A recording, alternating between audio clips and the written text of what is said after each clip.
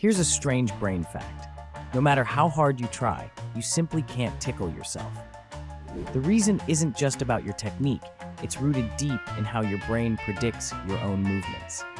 When you reach out to tickle your own skin, your brain's cerebellum is already one step ahead.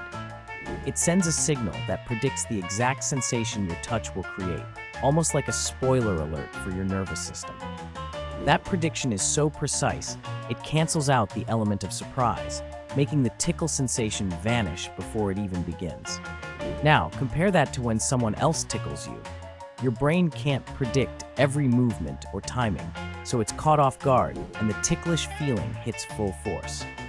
This hidden mechanism is essential for helping us distinguish between our own actions and the outside world. It's the same brain trick that stops us from being startled by our own footsteps or voice. So next time you wonder why you can't tickle yourself, remember, it's your brain protecting you from sensory overload and keeping your perception sharp. Follow for more fascinating brain facts.